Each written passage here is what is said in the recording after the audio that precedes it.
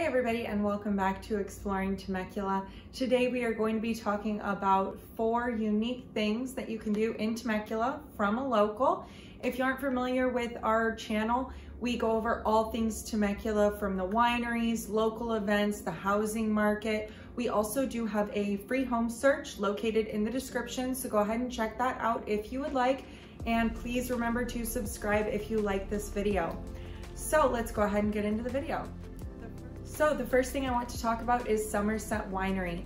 Now I know that most people already are familiar with Temecula for having a ton of wineries, but Somerset, in my opinion, is very different because it's a much smaller winery and it has a really relaxing feel to it.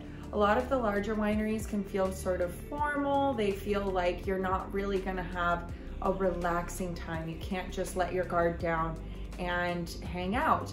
And Somerset is awesome for that. They have a giant lawn out front. A lot of people will bring their dogs or their kids and have a little picnic. They also have an outdoor wine bar as well as their indoor wine bar and a giant deck up top. So there's always tons of room to really be able to spread out and relax. A lot of the other wineries also typically close around 5 or 6 p.m. Somerset stays open on weekends until 9 p.m. and they actually have live music. So they'll bring in local bands or performers, and they'll do live music from 6 to 9. So that's one of my favorite parts about Somerset. As far as food goes, you will need to bring your own food. Otherwise, they have small things inside that you can get: chocolate, charcuterie board type of items, cheese, crackers, that kind of thing. But that makes it really my favorite winery. It's just the fact that you can really relax there and enjoy yourself. The next thing that I wanted to talk about is blueberry picking. So not a lot of people are aware that in the middle of wine country is a blueberry farm. Temecula Berry Company is a smaller blueberry farm that is located basically in the heart of wine country, and it's awesome. They typically run from about May to October depending on the season, and what you do is you just walk in, they'll have a stand, you buy the size container you want. So small is 5, medium is 10, large is always my favorite, it's 20.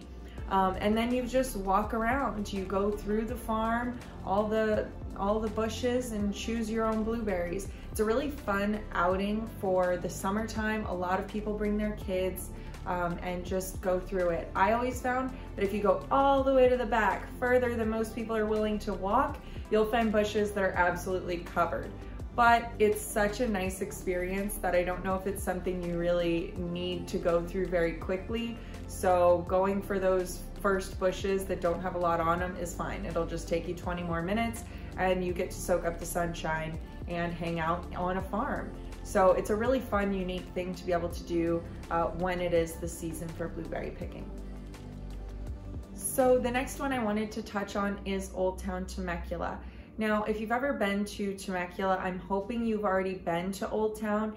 It's basically what I like to think of as a small town's main street. So it has everything. It has a little olive oil company, it has boutique clothing shops, an ice cream shop, and tons of bars and restaurants. So the restaurant I want to talk about is called Bottega Italia, and this restaurant is awesome. I've absolutely loved everything I've ever gotten there. Their main head chef is actually from Rome, and he just won the 2016 Caputo Cup, which is basically just a giant pizza competition, and his pizza is the best I've ever had. I actually tried one of the vegan options, and I brought my friends there, and we had a pizza, a calzone, and pasta, and loved all of it. And they all made me swear that I would take them back there next time they visit. So, I mean, it's just amazing. And on top of that, they have gelato and a bunch of different pastries and sort of bakery type of items. But it's an awesome place. Highly recommend checking it out.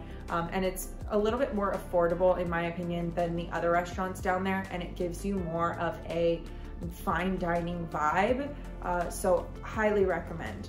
Now the bar, if you're looking for more of like going out, dancing, listening to loud music, that sort of thing, My go-to is always Old Town Pub. It's a lot bigger than most of the other bars that are downtown in Old Town, so you're not crammed in. It has a huge patio and the drinks are a lot cheaper.